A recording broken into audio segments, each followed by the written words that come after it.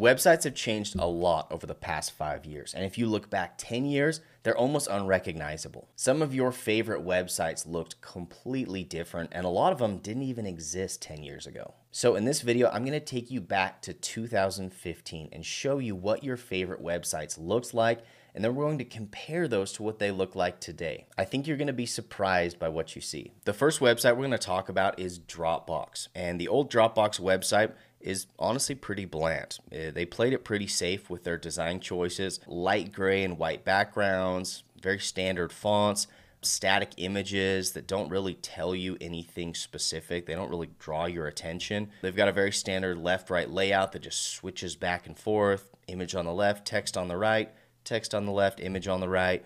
And that just continues on down until you get to the bottom of a very bland looking form. So the old Dropbox website really didn't blow me away. The new Dropbox website, they made some serious improvements. The thing I like probably the most is the custom font that they've used. This is actually a font exclusive to Dropbox. They use it throughout their entire site, and it just looks really good. They've got strong calls to action throughout. And the other big thing that they've done is they've added a lot of movement to their site. They've got videos, animations, kind of moving illustrations that really just show you what Dropbox does rather than just having kind of like these boring, bland images that don't really tell any sort of story. Now, as we scroll down, they've got some custom icons here. I really love the style of these icons. They match their brand color. They're kind of like this doodle style, which makes them feel unique. And then as you scroll down, we've got a few more images. Even doing small things like putting real humans' faces on there, it just makes it feel more inviting, more friendly, more real. And so even small adjustments like that can make a big difference. The next site that we're talking about is Stripe. And honestly, as far as old websites go, this old Stripe website is probably one of my favorites. I think this is a pretty timeless design. The layout's great. The imagery is great. I love their use of colors. There are only a few things that I think have changed quite a bit over the past years, and that is just getting a little bit more expressive with fonts, both font sizes, font weights. You can see that it's a lot of small, like thin fonts, and on the new website, we're going big and bold, shorter headers, really just pulling your attention to that main header. But other than that, Stripe did a great job on this old website. I love what they've done with the colors, the layouts. They've got some good variation, right? So rather than just having that kind of flip-flopping two-column layout, they go to center align. They've got a tab component here. They've got a two-column. They've got a logo section. So some really good variation there. And probably my favorite part about the old Stripe website, which they have kept on the new Stripe website, is these kind of angled sections. So on the new website, they kept that same style, but what they've done is they've got kind of like this moving gradient. It just feels really cool. It makes the website really feel like it's alive. And for a payment processor tool, I feel like that kind of angular layout, right? It almost looks like a chart. It looks like increase in finances. I think it really tells a story even with really basic design choices like that.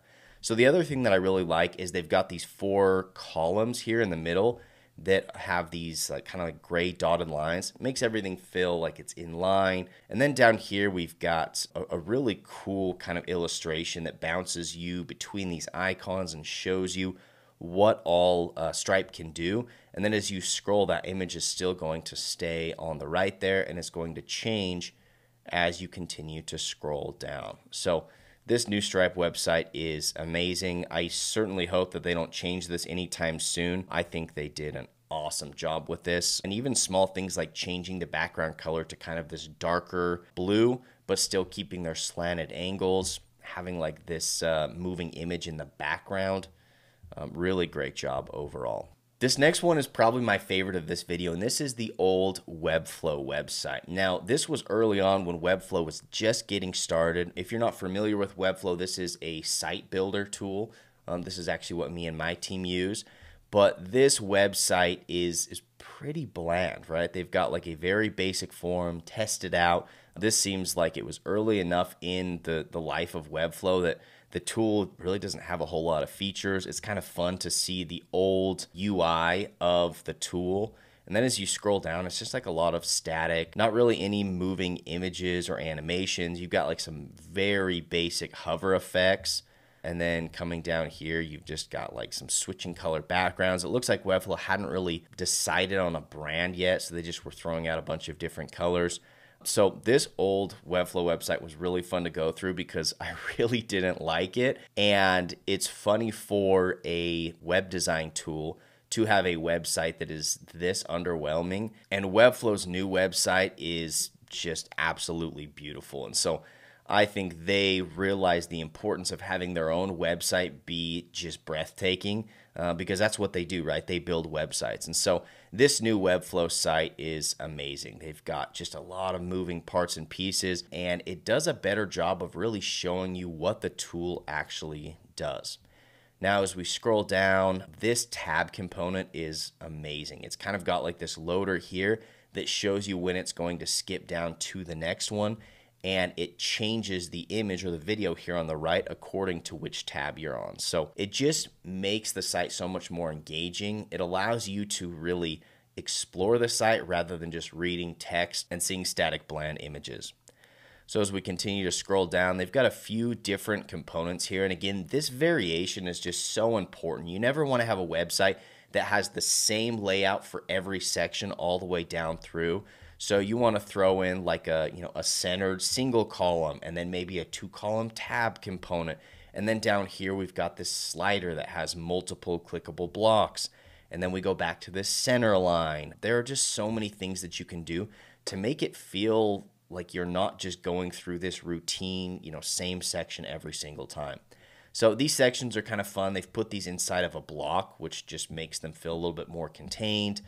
Really great animation showing you how all of this works.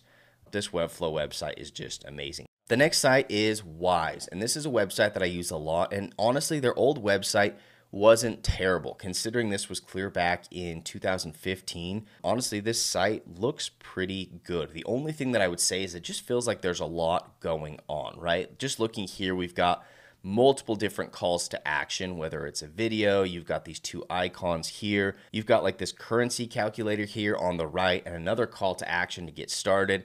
So there's just a lot going on. With that said, the overall style is pretty solid. I love the colors. They use a lot of white space. These graphics aren't terrible. I think they do a fine job, although it would be much better if there was actually a showcase of the tool or the software. They've got some pretty safe, like standard layouts, but they do have good variation. They've got a little movement down here, and then everything else is pretty standard. So not a bad website. Honestly, I think that at the time, this probably was a pretty groundbreaking website. The new website is vastly different, and in fact, they completely rebranded. So they've got a custom font that is unique to Wise. They updated the brand colors, and the website is really clean. They have like very minimal stuff here on the site, and I think that that's really important when you want to focus on the one thing that you do, and that is sending payments between countries. They really just focus on that and kind of cut all of the other fluff. Now, if you look at the old website, they just have so many different links and different feature pages and service pages and all this stuff, and this new website really is just pushing you to log in and start sending money now, which just focusing on a singular call to action is going to make a big difference on your conversion rates. The next website is Hubspot, and there are several things about this old Hubspot website that I do not like. The first thing right off the bat is this background image that's blurred. This isn't showing me anything. It's not making me want to do anything. If nothing else, it's just taking away from the header, subheader, and the calls to action. And as if that blurred image wasn't enough of a distraction, they have these calls to action that are opaque so you can see through them. So I don't know why they've put so much attention on this blurry image. Background images for the most part are not really in right now. And if you are going to have an image behind text, it has to be done really tastefully, and there has to be really good contrast between the two. As we continue to scroll down, a lot of small headers, small text, and kind of weird things they've done. Like it goes to black and white here, and then I guess turns to color. Just a lot of blurry images, a lot going on here. This is almost like a bento grid that they've used, but there's no spacing between it. So it's hard to tell what is clickable and like which text correlates with which image. So that's enough bagging on HubSpot's old website, because their new website is awesome. The first thing you'll notice is a really cool kind of custom font. This is a really unique font. I don't see things like this very often, but they're using bigger fonts, easier to read. They've got really bright colors for their calls to action. So if you just compare this to their old website, these buttons don't stand out at all. On the new website, you know exactly what you're supposed to click. They're these big orange buttons. The graphics that are used are really, really great. They just feel custom. They actually feel like you're looking at what HubSpot does rather than just some like blurry stock photos, right? As we continue to scroll down, they've got some good social proof. And then even this, like this is a pretty standard layout, but they have like these custom thumbnails that have the brand colors. They have some of these like brand icons and symbols. They're using their font. And then down here, they've got all of their custom icons. So all of this just feels like they spent a lot more time and thought and resources into designing out this site. And so this is kind of what I talked about here. So if we go back to the old one, they're just showing screenshots of like our blog and our training. But now what we're doing is we have these custom icons that represent each of these individual pages, right? You've got your sales hub, your marketing hub, your service hub. And so this is something that Google does as well. Now, it might be useful to have even like a different color for each of these, but having these unique icons that represent each different feature or service is really cool. The next website is Zoom, and this is another one that uses this background image. Really don't like what they're doing here. They've got this very thin text, which is difficult to read with this image in the background. And anytime you have to put like a dark mask or a dark color over the background, it's just detracting from the image, and it really still doesn't help with your contrast or readability here. They've got kind of this small, dinky looking form. Honestly, the call to action isn't horrible. Sign up free. It's orange. It's easy to see. But then we have like a bunch of tabs over here that are showing you like all the different features. So if I landed on this site, I wouldn't know what to do. There are multiple calls to action. We've got like this sliding tab hero that's showing us all sorts of different types of videos. The call to action changes. And then you've still got this other call to action down here, which is why Zoom. And so you're just asking the user to do too many things. So the graphics, the imagery, not terrible, good use of color, but there's not really a whole lot on this homepage. Now, the new Zoom homepage, they made some massive improvements. So bigger fonts, better use of color, better imagery, more movement. They still kind of got like this slider type feel on the hero that's showing different features, but they're not giving you a dozen different calls to action. They still are inviting you to check plans and pricing, and then you've got sign up free right up here. Now, as we scroll down, really good movement. They've got these tabs that float over to the left, and then they're clickable for a slider. Great imagery, great icons. Got some good social proof here. Really cool images like this, again, that just, they match the brand, that they don't feel so bland and boring. Got your icons here, which honestly, they probably could have done a better job with the icons, maybe matching brand color, making them feel a little bit more unique. Again, that's one thing that like Dropbox did on their icons. It just makes it feel like you actually made these specifically for your brand rather than just pulled those off of like a generic icon site. Down here, I really like this slider. Great images for, I think these are blog articles, different reports, things like that. I love the different background colors, cool hover effects, and then just more social proof down here with a strong call to action. So big step up for Zoom. Love their new website. The next one we'll look at is Shopify. Now, Shopify is, again, a tool that builds websites.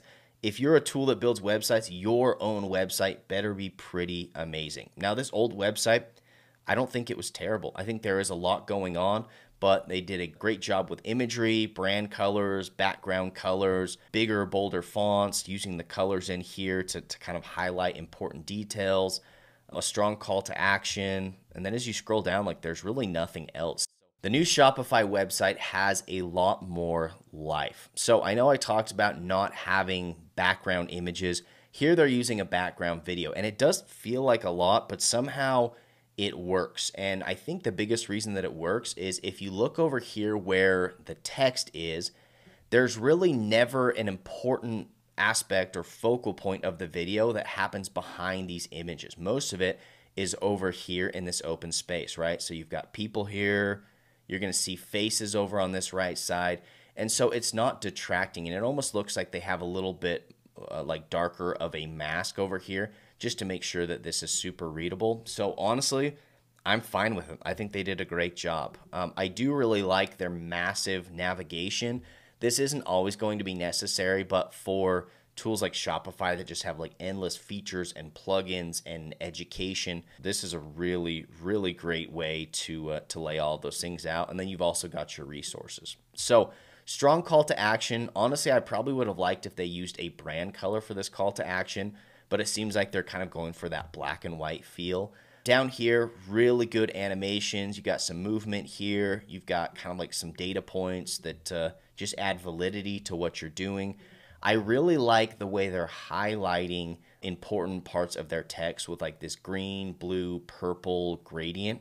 A cool way to draw your attention without kind of breaking your brand colors. They've got good icons here. I'm actually a big fan anytime people break their icons for services down into colors. It just helps you kind of keep things straight. And if I'm looking for enterprise, I know I'm looking for the green icon. And the hope is that when you click on that green icon, it's going to take you to a page that utilizes that green color. Now, as we scroll down, again, you've got kind of like this tab component that switches and shows you what this tool does. Down at the bottom, we've got some more custom graphics. Got some different calls to action. And then as you click this, it's going to, again, take you through kind of a tab slider. And one thing that I like is even though these aren't, all of them aren't animated, they just kind of like move as they float in. And so you don't need to have, like these custom animations. A lot of this can be done in a tool like Webflow or Framer, where you just affect the way that the images load in. We've got more of these tab components here. And then down at the bottom, we've got this section, which I actually really like, Meet the People Who Chose Shopify. You've got all these different images, videos. It's just fun. It's inviting. All right, our last one is Airbnb. The old website is pretty bland. It feels old school. You've got the image or the video. I guess it's just an image until you click the play button, and then it's going to play that video. You've got a very kind of boring looking form here. That's one thing that I noticed with these is these older websites, they never customize the style of their forms. It's just like, okay, let's change the font of the text, the placeholder text, and then let's change the color of the button. And then like the new Airbnb website, it just like, it feels so nice. This form, like it's got these drop downs. You can select your dates. The search button kind of like pops up when you're ready. I mean, it's just so much better what they're doing right now. Going back to this old website, a lot going on with like these background images. It's hard to read the text. I just don't think that it ever works. The new website, they've got the images here, they've got the text down below, and there is so much that you can do on Airbnb's website. And I think my favorite part of this is how they have broken down the different types of rentals by these icons. And these are probably my favorite icons I find on any site. They're unique, but they're so simple. National parks, you've got just like the most simplistic looking tree houses, tiny homes. And then that's just going to filter what you're looking for. And then again, you've just got these beautiful images. So Airbnb's new website, love it, looks great. You can learn a lot from what Airbnb is doing right now. So I'd like to know which of these websites is your favorite. So comment it down below. Thanks so much for watching this video. If you like this type of content, websites, marketing, be sure to subscribe and we'll catch you in the next video.